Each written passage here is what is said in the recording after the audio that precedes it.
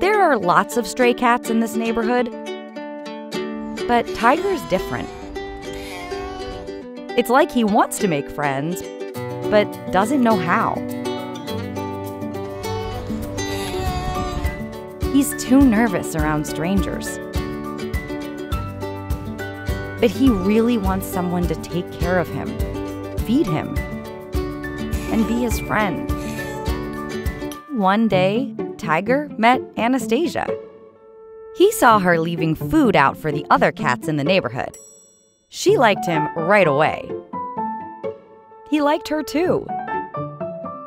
But he was nervous. His instincts told him to run away. Every day, Anastasia would feed him.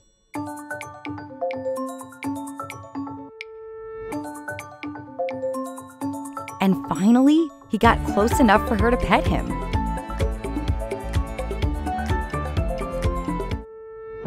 But not for long. He was just starting to trust Anastasia. And one night, she opened her window and found him sleeping outside. Soon, Tiger came to visit and found something new. A little house that was just his size. He wondered if it was for him. And it was. Anastasia wasn't allowed to keep cats in her house, so she built it to keep him safe and warm outside. Tiger couldn't believe it. He loved his new spot.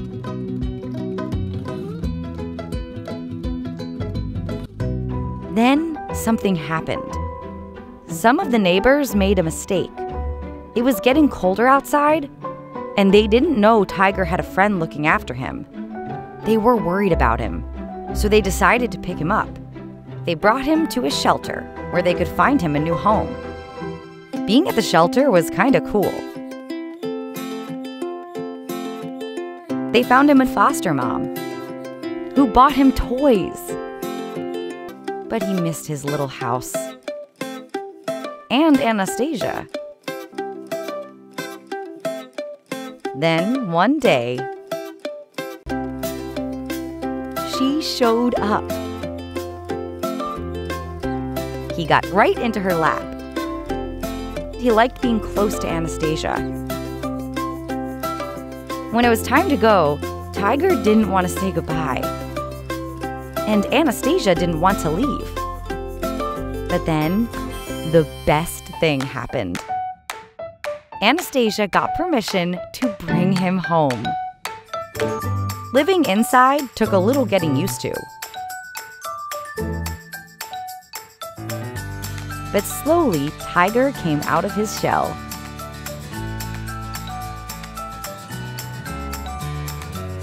And now, this scared stray is someone's best friend. It all started when Teton was brought to the rescue stables. Teton had holes in his hooves, so it hurt him to walk. Plus, being in a new place with new people made him nervous. He didn't know if he was safe. He needed to trust the people at the stables enough to let them help him, but he didn't feel calm around them yet. How could he ever run like the other horses if he wouldn't let them fix his hooves? But then, the most surprising thing happened. Phantom walked right up to Teton. He was like, "Don't worry, buddy. You're safe here." And just having Phantom next to him made Teton feel calm enough to let the rescuers help him. Now they could finally get to work fixing Teton's hooves. Teton stood very still while the rescuers trimmed and cleaned. There was a lot of work to do. His hoof needed to be regrown and reshaped. It wasn't going to be easy. But if it worked, Teton would not only be able to walk again, he'd be able to run. Finally, the rescuers were done. They brought Teton out to the field so he could try walking around with his fixed hoof. Right away, Phantom trotted up to join him. It was like he knew Teton needed a friend right now. But the rescuers noticed something. Even though he was starting to feel better, Teton still didn't seem happy. The rescuers didn't know what was wrong. But they knew Teton liked Phantom, and they knew what Phantom liked: water. So one day, the rescuers brought Phantom and Teton on a trip down to the river together. They weren't sure it would work. What if he seemed sad here too? Would he even be brave enough to get in? Phantom started splashing right away. It was like he was showing Teton it was safe. So Teton slowly put one foot in, then another, and then… Now that's a happy horse. The rescuers were so relieved that Teton was happy. But Teton still wasn't fully recovered. His rescuers wanted to help him be able to run again. And Phantom didn't give up on Teton either. He knew just how to keep Teton's spirits up. Are you playing Buddy Face? That's a fun game. Every day, Phantom went on walks with Teton to exercise his legs. Until one day, Teton realized he felt strong. And the rescuers were shocked to see Teton running. He had made so much progress since they'd first met him. The rescuers almost couldn't remember the sad and hurt horse that had arrived at the stables a few months ago. Now all they saw was a happy, healthy horse who loved to run. And he couldn't have done it without one giant best friend by his side.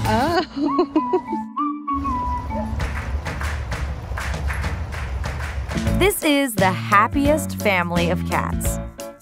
Big sister Nellie, brother Gilbert, and Nala, the little kitten. They really, really like each other. But it wasn't always that way. Nellie used to hate Nala. But now everybody squeezes into the same sink together, just like you'd expect from best animal friends. It all started one day when Gilbert was out taking a walk. Most of the time, Gilbert tra-la-las happily next to his dad. But on this particular day, Gilbert saw a little lost kitten in the bushes. Gilbert wouldn't move. He had to be sure the little kitten was all right. They waited and waited, but the kitten's mom never showed up. So Gilbert had to put his paw down. There was no way he was leaving this little kitten behind. They had to take her home. So that's what they did. Gilbert and his dad decided to call the sweet little kitten Nala. And soon, they found out Nala loved getting her chin rubbed. Gilbert was the best big brother. He made Nala feel right at home. It was almost perfect, except Nellie. Big sister Nellie wasn't at all sure about the new kitten. Poor Nala, she just wanted to be part of the family. But Nellie was a tough cat, and not the kind to make new friends fast. Maybe she wasn't the kind to make new friends at all. Nellie was like, "Why is this strange kitten in my house?" She just stared and stared at little Nala. "What are you looking at? Can't you just like me?" Luckily, Gilbert was there to show his new sister how much their family loved her. Nala started to follow Gilbert everywhere.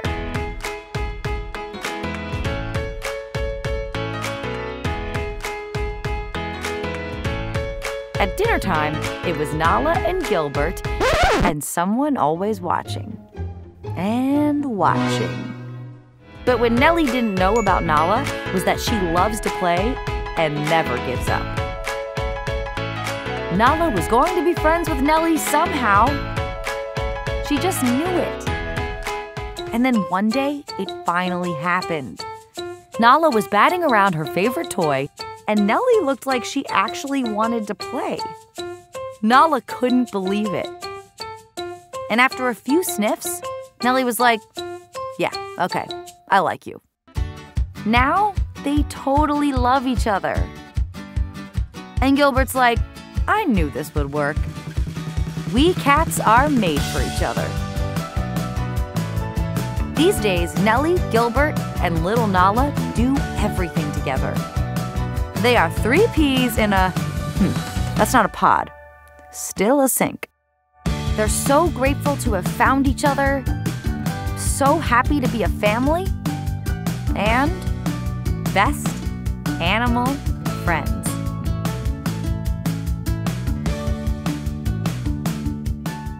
I don't think you can see us, but we can see you, Barak. You were lost in the woods for 5 years with no one to shear your wool.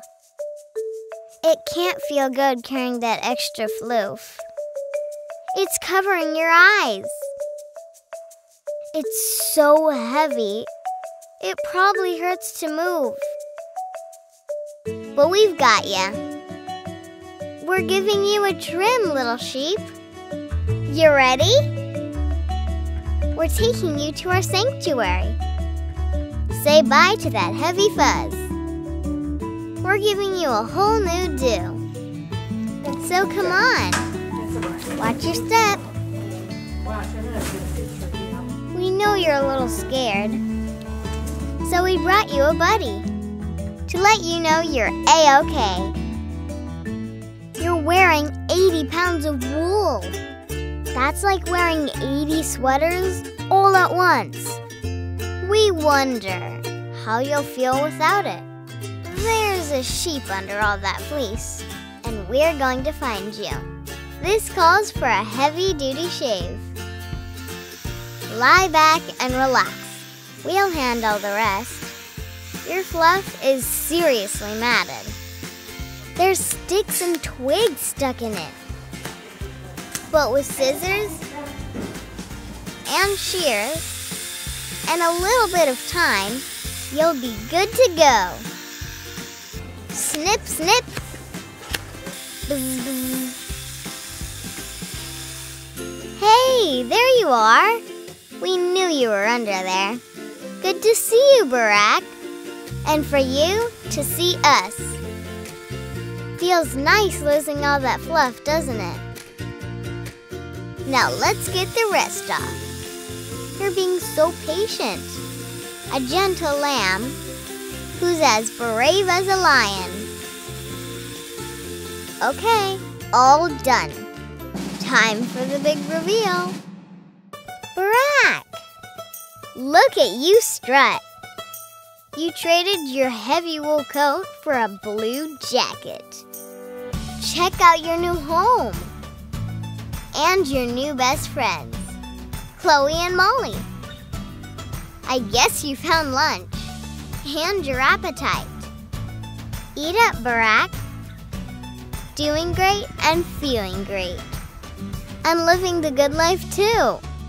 With good food, good friends, and people who love you. You're standing tall and looking sharp. From super shaggy to clean shaven. From way too woolly to better than ever. You're looking and feeling good.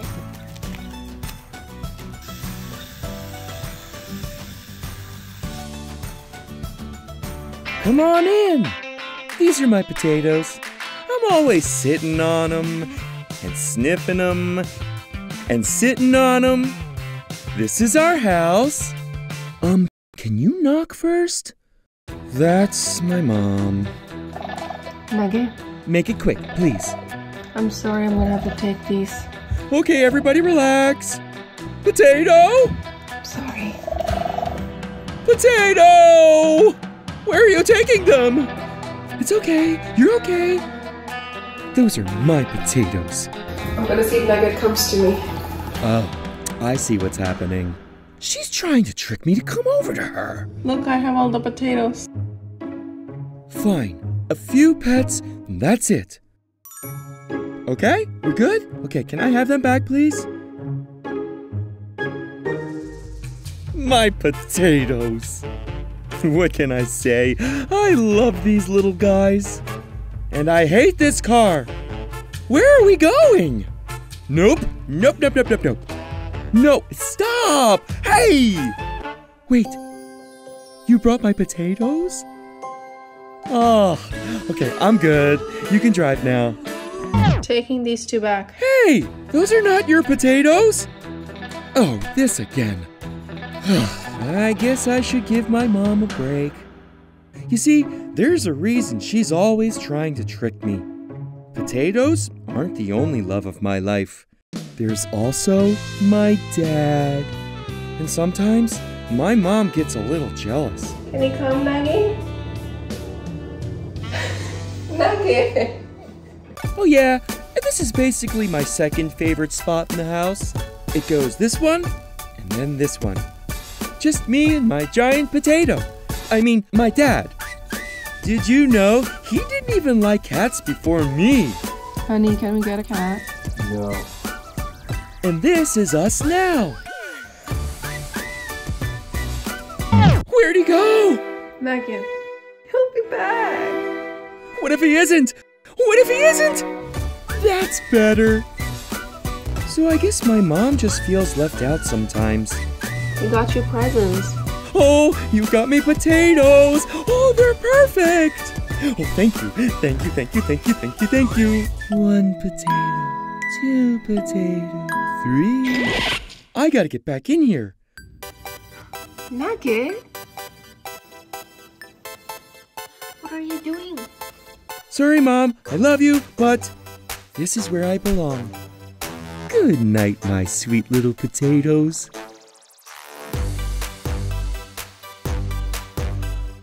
Ooh, what you drinking? Can I have a taste? She took my job! Sorry, I need this. Gotta run! Blueberry boom! Blueberry zoom! Ooh, thanks, Mom. Oh, what's happening? Yeah, I did kinda steal that straw back there. But I had very good reasons. It was because A, I needed berry fuel. Blueberry fuel. And B, I'm blueberry. Berry fuel is what I call what you call food. I'm talking breakfast, lunch, and dinner, with assorted nibbles and bites throughout the day. Because berry fuel is what I need to do my special berry moves. You already saw a few of them. Wanna see more? Just let me warm up for a second. Almost ready, and... berry zoom! Berry whoosh! Berry bounce! Berry flop! Berry soar! Did I just fly? I just flew. Yeah, I did. I doubt you've ever seen another rabbit who could do those kinds of moves. I'm pretty sure I'm the only rabbit on Earth who can. Nobody fact-check that. So you see, I needed berry fuel. So I don't run out of energy. Because if that happens, well, first, I get a little hangry. Trust me, it's not a good look. But even worse, I start running low on berry power and have to take a nap. And I can't be sleeping when I should be out zooming. Sure, I do look extremely adorable when I'm snoozing. But I'm not trying to be adorable. I'm trying to be powerful. And not just so I can do my moves. It's also for adventures with Mom. Did I mention I have the most amazing bunny mom ever? She's the one who gives me all this blueberry fuel. I'll never forget the day we met, and I showed her my special berry moves for the first time. She was completely in awe of my abilities, which is probably why we started traveling the world. We have some real hair-raising exploits. Like that time we hopped through that field. Or the time we hopped through that field, but with snow. Ooh, and the time we were on a boat. Just another classic Blueberry Mom team-up. Time to refuel. Bunny cookie on a stick? Did you bake this, Mom? Oh, that's kinda special. A special cookie for a special bunny.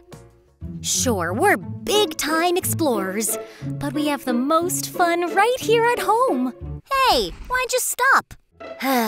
What was I just talking about? I don't think it was important. Please continue. Anyway, it's getting pretty late. And I've still got one extra special task to take care of. Berry climb! Hurry, hurry, hurry. It's almost time. It's almost time. Clear. Clear. Clear. All clear. Whew, did it. Every night I make sure Mom's room is safe, secure, and cozy. So we can have our TV time. I mostly come for the snuggles. But I can't let Mom stay up too late. She might need to go on an adventure tomorrow. With me, her very special bunny.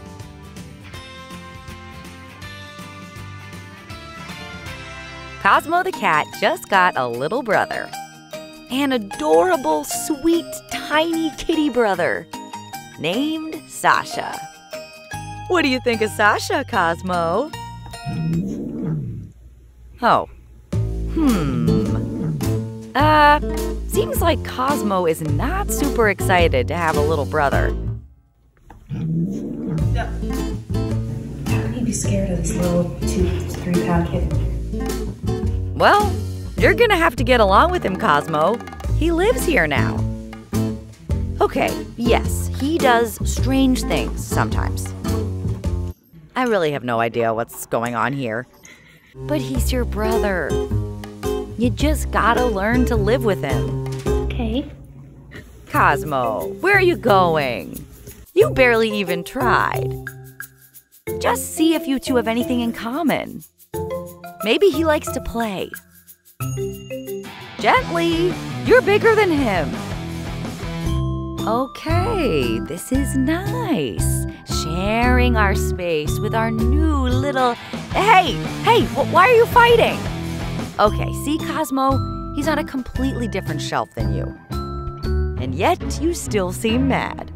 He's not even close to you. You have to learn to share, including space on the couch. Cosmo, don't steal your brother's food. That is not what I meant by sharing. What will we do with you two? Cosmo, come on. No, you know what? We're not giving up here. Cosmo, Sasha, I believe in you. I believe you two can be friends. You just have to give each other a chance. And I'm mostly talking to you, Cosmo. Sasha isn't going anywhere. It's this or a lifetime of growling. That's not nice. Okay. See, now this is how cats should play. What else can you do together? Oh, a little bit of bird watching. Spot any warblers? Okay, how about a bigger test? Eating without stealing? This is huge! I am so proud of you two. You are being very adorable together. See, having a brother isn't so bad. It can actually be pretty amazing. You just have to learn when it's time to play and when it's time for some space. Sasha, he's trying to poop. Sasha, stop. Sasha, he's trying to poop. I'm so glad you gave each other a chance so you could become the two closest brothers and two best animal friends.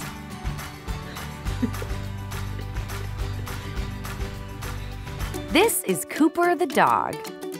And this is, hang on, so tiny. Look at those little paws. Look at that little nose. Trying to get it together here. All right, let's do this again. This is Cooper the dog. And this teeny tiny little cat is Minnie the kitten. And they are best animal friends. Cooper used to be the only pet in his family, but he got pretty lonely with no one else to play with. His mom thought he needed a friend. So one day, she came home with a mysterious black bag. When Cooper saw the bag, he didn't know what to think. First, he stared at it. Then, he sniffed it. And then he started to wag his tail because he knew something special was about to happen. And he was right, because Minnie was in the bag. Cooper's like, "You're the tiniest thing I've ever seen. Do you want to be my friend?" And Minnie was like, "Boop, boop." And Cooper was like, "Slurp, slurp." And that was it. They were best friends forever. At first, Minnie was a little shy because her new best friend was so big. "Hey, buddy, give me some space." But soon she realized all the things she could do with a best friend who was a giant. Like, have you ever napped on your friend? So cozy. And because Cooper was so big, Minnie could ride on top of him like a horse. And pretty soon, Minnie forgot that she was tiny and Cooper was big. In fact, she started to think she was the big one. "I am a giant kitty!" A big, brave, giant kitty. "Take that, you tiny dog!"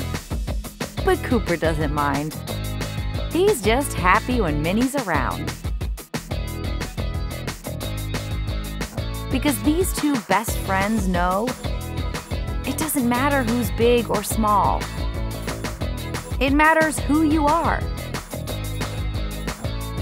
And these guys are two peas in a pod. Well, one giant doggy pea and one very tiny kitten pea. In other words, best animal friends.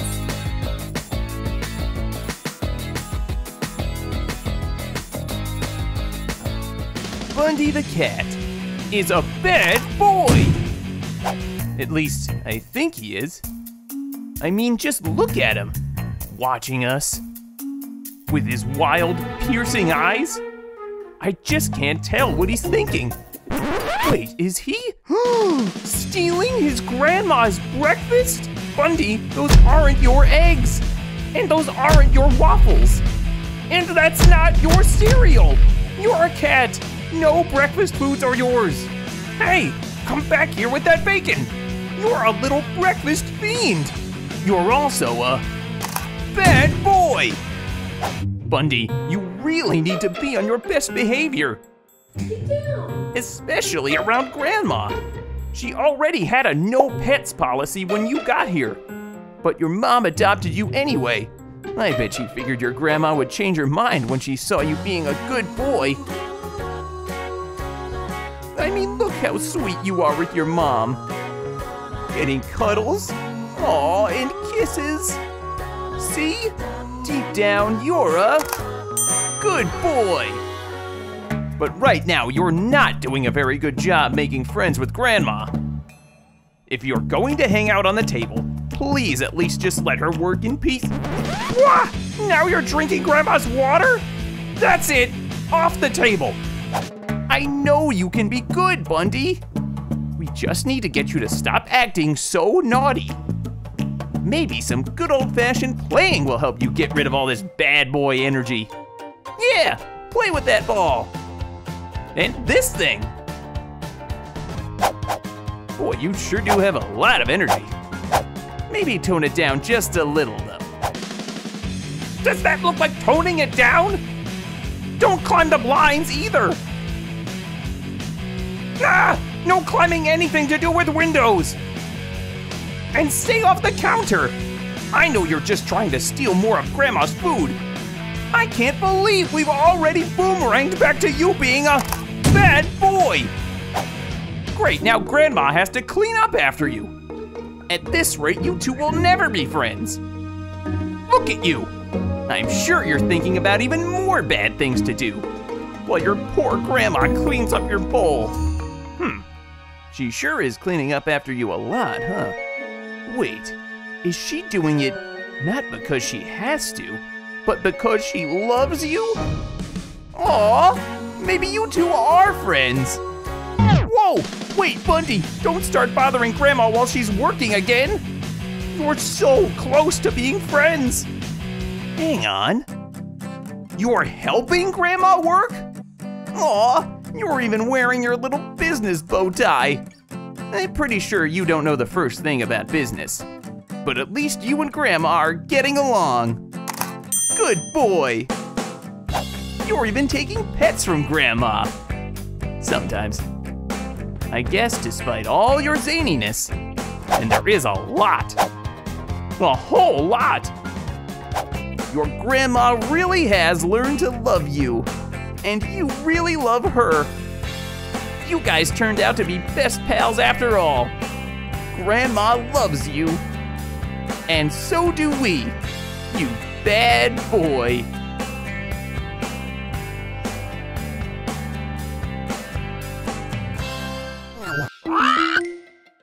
Dodo Kids. Help the kittens find the subscribe button.